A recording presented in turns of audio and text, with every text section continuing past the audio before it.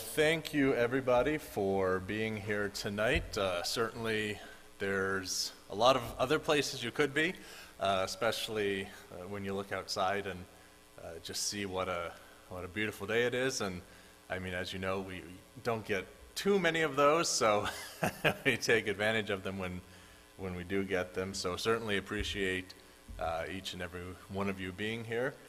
We'll start with a hymn. We'll do that one that Kelly was just playing, "What a Friend We Have in Jesus." And I've actually just coming up. I'm not a song leader myself, so I told her, now play really loud so people hear you and not me. So we'll see how things go. So that's hymn number 244, "What a Friend We Have in Jesus," and we'll stand and just stretch our legs a little bit with hymn 244.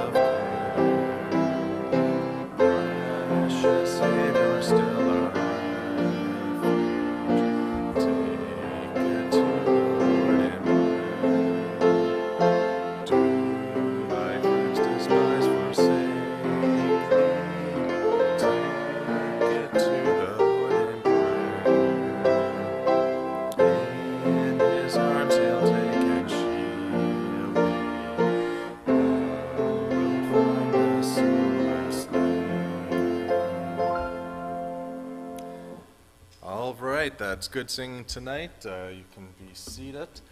If there are any announcements, I haven't been told them, so not much help in that regard. I do know just from some things that I've heard, the renovations out in Carbonear seem to be going well. It sounds like they're busy, as you would expect. Of course, I believe that's where the Homans are tonight. Someone can correct me if I'm wrong on that one. And of course, we have Pastor and Mrs. Smith are visiting with Carbonear and helping them do their renovations. So keep them in your prayers as they work and get some things done around the church building out there. And by way of announcements, that's all I have. Like I said, we'll do one more song, and then we'll get into the message tonight. We'll do hymn number 309. I think I have that one right. So we will do hymn 309, "There is a Fountain." We'll do maybe not all the verses tonight, maybe just 1, 3, and 5. And you can stay seated, for there is a fountain.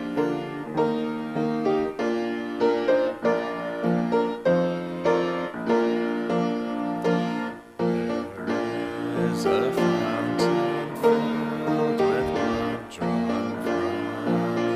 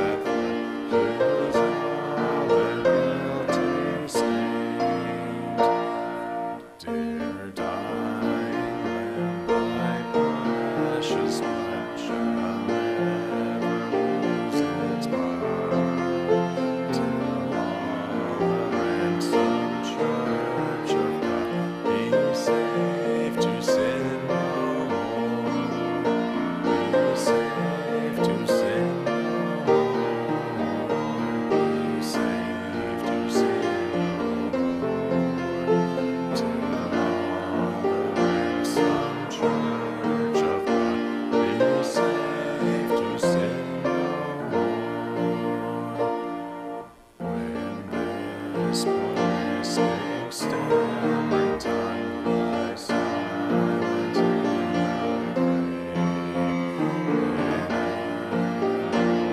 the sweeter song, I'll sing by my to sing, I'll sing by my to sing, I'll sing by my to sing.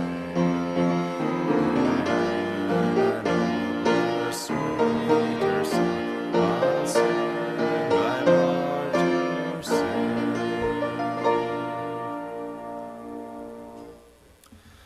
All right, thank you for that singing again tonight. We'll turn in our Bibles to 1 Corinthians chapter 12, and we'll take a moment to pray once we land there.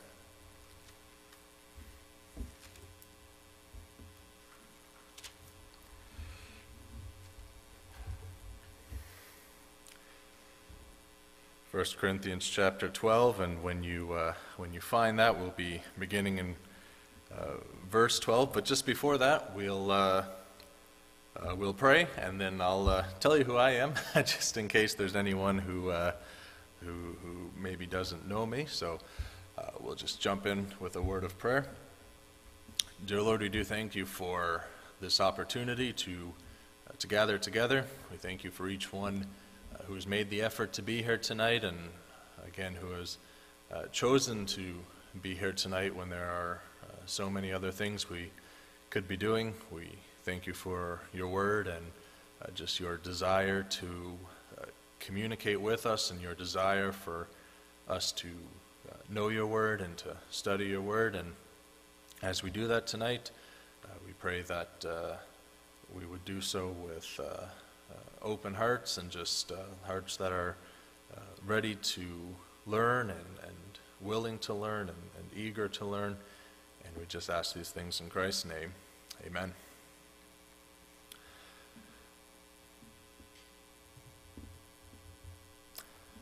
All right. My name is Mark Squibb, of course, as most of you would know. I usually sit in that back row right there, usually next to this very pretty lady up front, who's usually sitting back there with me. She was also playing tonight along with Kelly. I think that was, again, to help drown me out so you would hear them instead of me.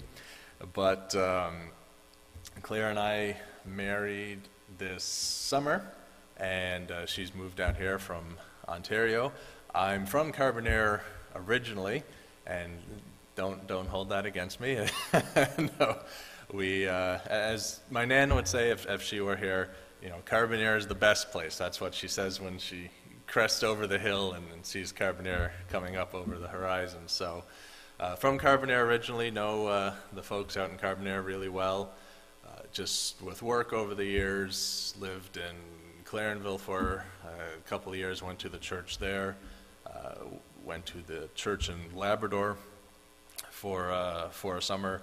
And then again, due to work, landed with all of you here at First. That was 2018, maybe. It gets a bit hard with the COVID, trying to remember how long things were ago, because COVID feels like it lasted a month, but it also feels like 5 years. So it was a couple of years back that I joined with you folks here. So we're in 1 Corinthians chapter 12 tonight, and we're going to be studying the concept of the body of Christ, of the local church. And I don't have a snappy title, so certainly I think the body will do, because that's what we're looking at tonight.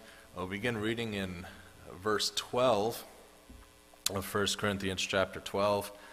Paul writes, "For as the body is one, and hath many members, and all the members of that one body, being many, are one body, so also is Christ. For by one Spirit are we all baptized into one body, whether we be Jews or Gentiles, whether we be bond or free, and have been all made to drink into one spirit. For the body is not one member, but many. If the foot shall say, because I am not the hand, I am not of the body, is it therefore not of the body? And if the ear shall say, because I am not the eye, I am not of the body, is it therefore not of the body? If the whole body were an eye, where were the hearing? If the whole were hearing, where were the smelling? But now hath God set the members every one of them in the body as it hath pleased him. And if they were all one member, where were the body? But now are they many members, yet but one body. And the eye cannot say unto the hand, I have no need of thee, nor again the head to the feet, I have no need of you. Nay, much more than those members of the body which seem to be more feeble are necessary. And those members of the body which we think to be less honorable, upon these we bestow more abundant honor, and our uncomely parts have more abundant comeliness. For our comely parts have no need, but God hath tempered the body together, having given more abundant honor to that part which lacked, that there should be no schism in the body, but that the members should have the same care one for another. And whether one member suffer, all members suffer with it, or one member be honored, all the members rejoice with it. Now ye are the body of Christ, and members in particular. And it's a familiar passage for many of us, one in which the Apostle Paul, as he was wont to do, uses a simile or a metaphor to bring out a spiritual truth. In this case, of course, comparing the body of Christ, the local church as is gathered here tonight, to an actual physical human body. And there's a reason for Paul to do this. He's bringing out spiritual truths by making these comparisons. And we'll get into this just a little bit later in the night. But if we look at the first 11 verses, which we won't take time to read through them all, there's a bit of a controversy in the church at Corinth. Well, there's a lot of controversies at the church at Corinth, as you would know, reading through the book. But there were disagreements and there were divisions about spiritual gifts and the roles that people played in the church. And there were arguments about the roles that people fulfilled and what they did in the church and their active part in the ministry, which is why Paul brings forward this metaphor. And so the first point of Paul's comparison here, which we see in verses 12 through 15, is there is one body but many members. And it's just like our own natural, physical, human bodies. I mean, we all have different body parts that make up our body. And it sounds simple when you say it like that, because it's something that we all know, we're all aware of. We have our hands, our feet, our bones, our skin, our teeth. All of these different body parts make up our unified whole. And that's the same with the local church, is what Paul is saying here, that each member of a local church is like a different part of a body, and taken together as a whole, each member together makes up the combined whole of the body. And there's no one person in the church who's more deserving to be a part of the church than any other member. There's no one in the ministry who's more deserving to be in the ministry than any other member. We're all a part of the same body. It's much like salvation, of course. There's no one person who is more deserving of salvation than another. Of course, the Bible teaches in Romans 3 that all have sinned, all have come short of the glory of God. We all deserve condemnation, and we all deserve punishment. But again, because of God's grace, because of His salvation, we're able to escape that condemnation. Not because of any worthiness of our own, but of course because of the grace of God, which is bestowed equally on all those who will believe. And we see that here in the church, as we see if we look down in verse 13 through 14, we see different categories of people who may be in the church. And all throughout history, you don't have to look very far to see this. People are sometimes treated differently based on, what category of person we put them on. Or, people are treated differently based on their nationality or their race or their gender or their age. There's all sorts of things that people judge people based on. And we see two examples of that here. It says, whether you're a Jew or a Gentile, your nationality, or whether you're bond or free, and that would more or less relate to your social status, you're all baptized and made to drink of one Spirit. And it's a reminder for us that, the Jew isn't better than the Gentile in the church, or the bondman isn't better than the free man. Our standing in the church, our position in the church, our part in the body of the church isn't more or less depending on our family or where we come from or the things that we accomplish or how society views us. Those things don't determine our worth in the body of believers. And Paul touches on this again in Galatians chapter 3, starting in verse 26, just 2 verses. You don't need to turn there. For ye are all the children of God by faith in Christ Jesus, for as many of you as have been baptized into Christ have put on Christ. There is neither Jew nor Greek, there is neither bond nor free, there is neither male or female, for ye are all one in Christ Jesus. And now when we read that, we understand, that's not saying that there aren't different roles in the church that are fulfilled differently. That's not saying that men and women don't play different roles in the church. It's not saying that younger people and older people don't have different roles in the church. It's just saying that your position in the church, your worth to the church, isn't based on your gender or your race or where you come from. We're all baptized into the one body, the one Spirit, it says. And that really leads into the second point.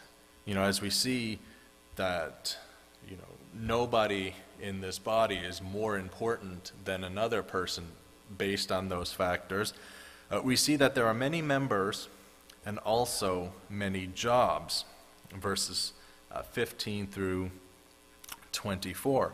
And of course, Paul talking about the body, Paul, I think, has a sense of humor that sometimes we don't quite give him the credit for. He can be a little bit sarcastic, almost a little bit facetious at times.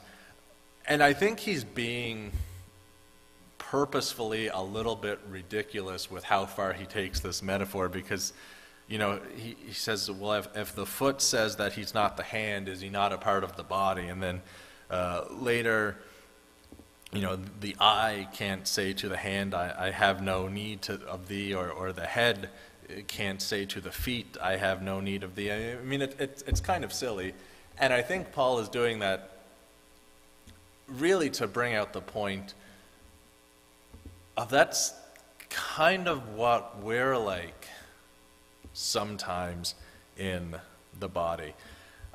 Now, my wife and I we're due in September. Of course, most of you know. So we do have a baby on the way. We're very excited about that. And of course, one of the things you do when you have the baby on the way is you go to the ultrasound. So we've had some of those done. And of course, our last one, the baby was a little bit more formed. And, you're excited and you look at all of those different body parts that you can see, and the doctor was, looking and marking things off, and, okay, there are 10 fingers, 10 toes, there's the spine and the heart and the liver and all of that, and, it's just amazing to see, to be able to see all that, and those body parts are important, because if, we looked in and baby only had 8 fingers, we know that was something we had to deal with later. So we're looking at all of these parts, and even the smallest parts have a purpose. They have a part to play. And that's the same here in the church. Each member, big or small, and of course that's not your size, but each member has a role to play. Each member is important. Each member is valuable. If your body was missing a part, if you lost a limb, or if you lost one of your senses, you have to learn to work around that, because all of your body parts are important. And it's sort of, if you want to step away from the body metaphor for a minute, you think of something like a hockey team. Now, of course, you probably heard that the Colorado just won the Stanley Cup, and of course that's a big deal here because Alex Newhook is from St. John's, so I'm sure there's already talks of the parade, on George Street for the night, so I can only imagine the money that those bars will make that night. But, an NHL team doesn't win a Stanley Cup just based on one player. Now, myself, I'm a New York Rangers fan. They didn't win the cup, obviously, but they almost did, if that counts for anything. 32 teams in the NHL. The easiest way to say it is they came in the top 4. They reached their Eastern finals, and then they didn't go on to the Stanley Cup final. So they got to the top 4. So that's pretty good out of 32 teams. But the reason they were able to do that, again, it's not just based on the strength of 1 or 2 players. It's every player playing their own role and doing their duty and doing the things that they're expected to do. They have a really great goalie who kind of became a great goalie out of nowhere. He wasn't supposed to be this incredible talent that he is, but they have that goalie. They have 4 or 5, all-star players, we'll call them. They have some really good defensemen, and further down the line, they have a lot of scoring depth. They have a good coaching staff. And all of those different factors come together and make a good hockey team. And it's the same way here with believers. We all have different talents. We all have different abilities. There are things that some people can do that other people can't do, and that's fine. We're not called to do everything in the church. I don't mind speaking, but if you have an electrical problem with your panel box, don't call me. I wouldn't know what to do. You can ask me to pray about something, and I can do that.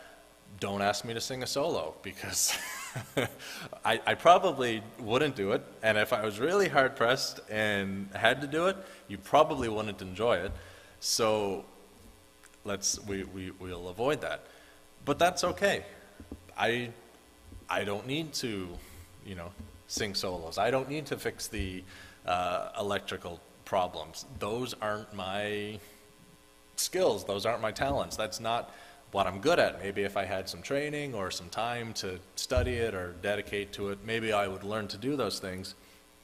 But right now, I'm pretty helpless when it comes to that kind of stuff. So that's just your heads up. If you need anything like that done, I'm not the one for it. And again, that's okay because, as Paul says, your eye, basically what he's saying, your eye doesn't smell, your feet don't, I was going to say your feet don't smell, your feet don't sniff, your feet don't look the same way an eye does because that's not their job. I mentioned work earlier. I've been working with newspapers the last number of years, and in your typical newspaper office there are a lot of people with different jobs. You have your reporters who they do interviews and they attend meetings and then they write stories and take pictures and that sort of thing.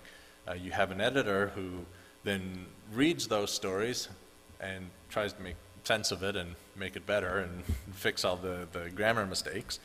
You have salespeople who call businesses and book ads and take payments and that sort of thing. You have graphic artists who design ads and place ads on pages and lay the paper out and that sort of thing. You have a plant where the paper is actually printed and you have guys who are working the press and actually getting the physical copy out. You have a delivery man that goes around and drops it off wherever it needs to go. So there's a lot of people doing a lot of different things to make that one product. Now, if I went into my office one day and everybody decided, well, I want to be a reporter for the day, or everybody was going to be a salesperson that day, things wouldn't get done. Or if one person decided, you know what, I'm gonna be the reporter, but I'm also gonna take sales calls, and I'm also gonna design the ads, and I'm gonna do the delivery. I'm gonna do it all. They also wouldn't get it done because they would overwhelm themselves, and they wouldn't do a good job trying to do everything. And that's like us. It's okay if you don't sing in the choir, if that's not what you feel is your talent or what you feel you're comfortable with. It's okay if you're not speaking behind a platform, if that's not what you feel is your responsibility. On the other hand, you maybe don't try to do everything. It's okay to not be involved in every single ministry because, as Paul said, the feet don't sniff. The feet do their own job. And of course, that's not to say, there's no reason you can't look at someone and be encouraged and say, you know what, that person is really involved in the ministry, and you know what, maybe there is a little bit more I can do. Maybe, they're in the youth ministry, and I think that's something I might be good at. Maybe I'll pray about it and give it a try. That's great. Maybe you look at someone and say, I think they would be a really good fit for a Sunday school class, or I think they have musical talents and they may be able to use them. I mean, you can encourage people, I think you'd be a good fit for this particular ministry. There's nothing wrong with that either. But again, your hand isn't looking the same way your eyes are. Your feet aren't sniffing. Individual parts aren't doing everything. They're doing the job that they are called to do.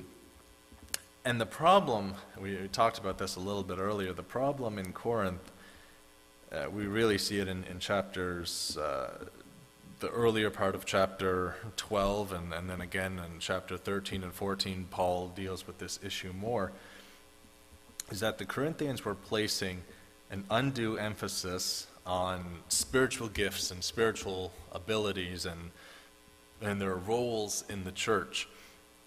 And they are elevating certain members of the church above another.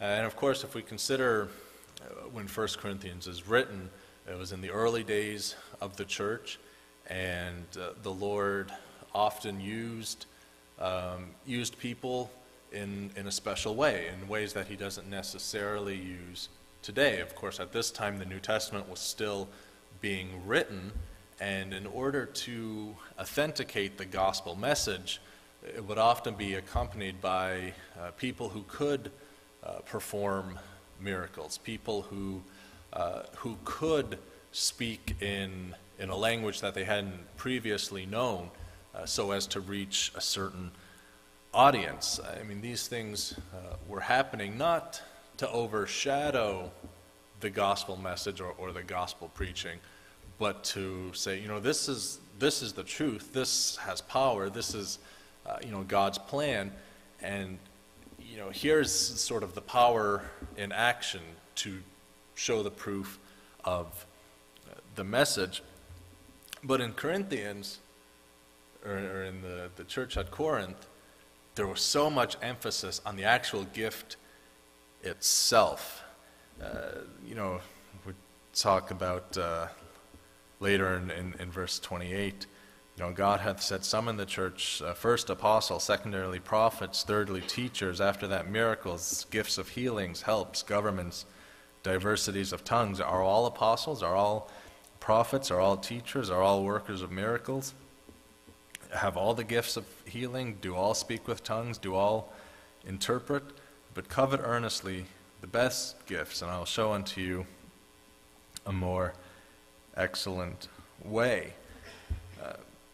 Paul really had to remind the Corinthians, just because God uses someone to perform a miracle, they're not any more important to the body than somebody who isn't. Just because somebody does speak a different language, that doesn't make them any more important or necessary than somebody who doesn't. Just because God has given you a special talent or a special ability or a special gift doesn't make you more important than somebody who doesn't have that gift or have that ability. And chapter 12, of course, leads into chapter 13, a very familiar chapter. We call it the love chapter. And I mean, yes. Okay, so I thought... of course, chapter 13, in a nutshell, I mean, it doesn't matter what your talents and skills are if you're not doing things in love, if you're not doing things with the right motivation. But I think a really great verse that sort of encapsulates that idea is in the next chapter, 1 Corinthians 14, verse 12. It says, "Even so ye, for as much as ye are zealous of spiritual gifts, seek that ye may excel to the edifying of the church." And that ought to be our focus as a member of the body, as a member of the local church, is using our talents and gifts to the glory of God and to the edifying of the church. If you're a foot, do the job of a foot. Don't concern yourself with trying to be a hand. If you're the eyes of the church, and obviously, like Paul, we're being a bit silly, none of us are eyes or feet, but that's the picture. What's your job in the church, and are you fulfilling that role? I mean, you don't have to be concerned about what this other person is or isn't doing, or should be doing or shouldn't be doing, or what have you, but what are you doing? Are you fulfilling your role? And just sort of as a thought to close that out, probably the worst thing about this problem that the Corinthians were having, and sort of the most egregious thing about really their pride in their spiritual gifts, is that it was the Spirit who gave them the power to perform miracles or speak in tongues or heal people or what have you. I mean, that's nothing they were doing of their own power of their own ability. It's not something they went to school and studied for. But it was a gift that God had given to them and had allowed them to do for the purpose of, spreading the gospel message and building up the church. And instead they were using it as, well, I can perform miracles. This person, they can only pray. I speak in tongues, and this other person, they just sweep the floor. I've never heard them speak in tongues. So, we have to give special preeminence to, these people are doing all of these wonderful things, and these people are, they're not as important. And again, it's that wasn't even their own gifts or ability. And I mean, like us, it's God who gives us even just the breath to come here tonight. So it is a warning against being just a little too proud of the abilities that he does give us. But as we just move on to the next section, just a short one beginning in verse 25, we'll see that there are many members, but one experience. And what we mean by that, have you ever stubbed your toe? Like your pinky toe, which is probably that big, it hurts. And you feel it through your whole body. And if you've ever had a toothache, your tooth is even smaller probably than your pinky toe. But if you get a toothache, you're miserable all over. The pain isn't just in your tooth. It goes through your whole body, it feels like. If you've ever bit your lip, I get canker sores, and they're probably about this big, but they make me miserable. They're terrible. And like a body, if one member suffers, the whole body should feel that. Of course, very familiar verse in Romans 12:15-16 says, "Rejoice with them that do rejoice, and weep with them that weep. Be of the same mind one toward another." Just a similar verse in Galatians, "Bear ye one another's burdens, and so fulfill the law of Christ." If one member of the body is celebrating, we should be celebrating with them. We should feel glad if sister so and so or brother what's his face, if they're having something worth being excited about, and they're celebrating and things are going well, we should be rejoicing with them. And the converse of that is true. When members in the body are hurting or are facing struggles or challenges, we should feel that as a body. We should again rejoice with those that rejoice, weep with them that weep. And that wasn't what, of course, the book of Corinthians is sort of a guide of what the Corinthians were doing. Do the opposite. Don't do what they were doing. But they weren't rejoicing with those who rejoiced. They weren't weeping with those who wept. 1 Corinthians 11:18, Paul says, "For first of all, when you come together in the church, I hear there be divisions among you, and I partly believe it."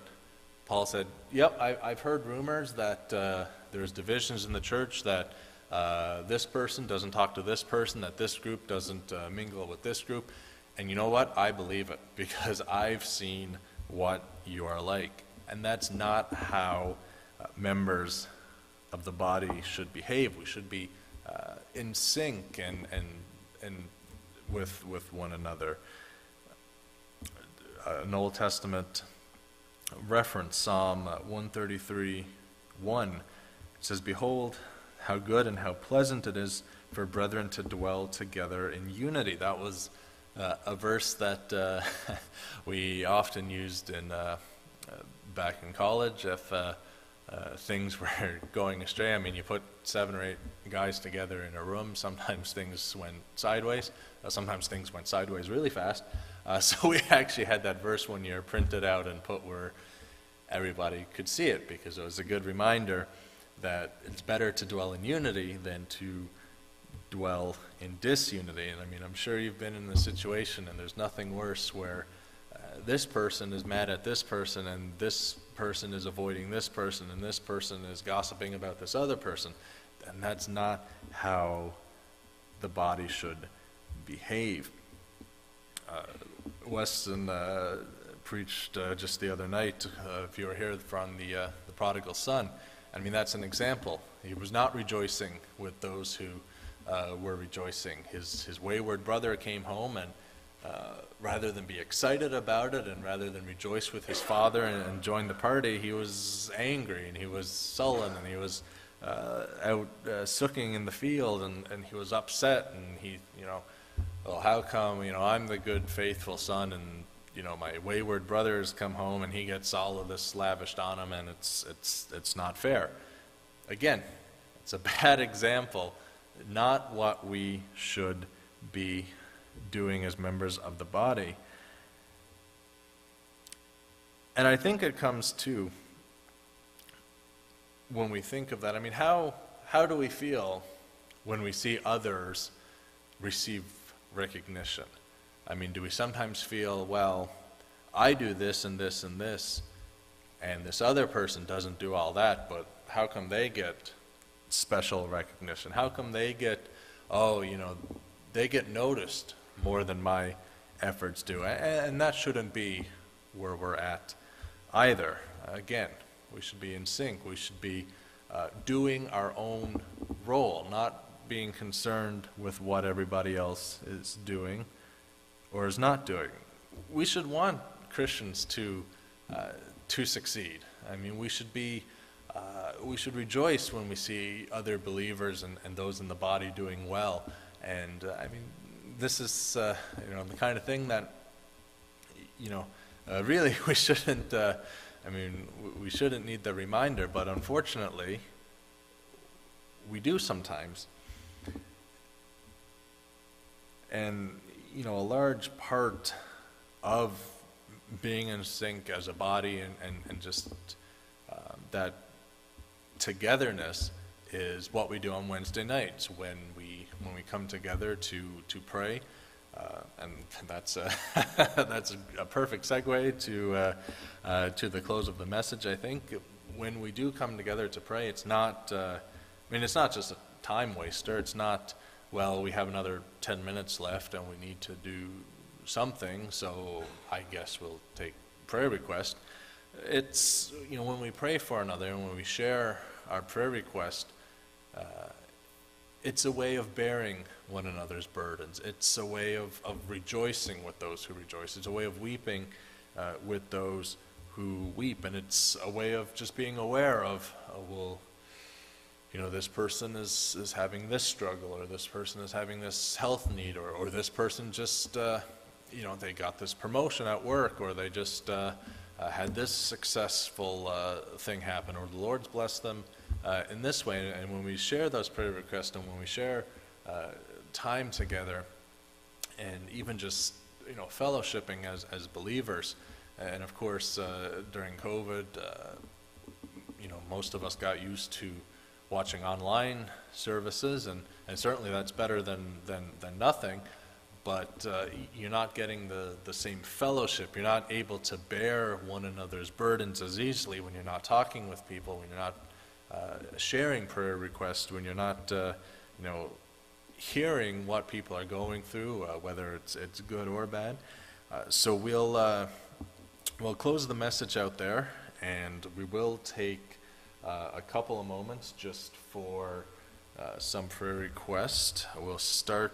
I guess we'll start over on this side. Yes.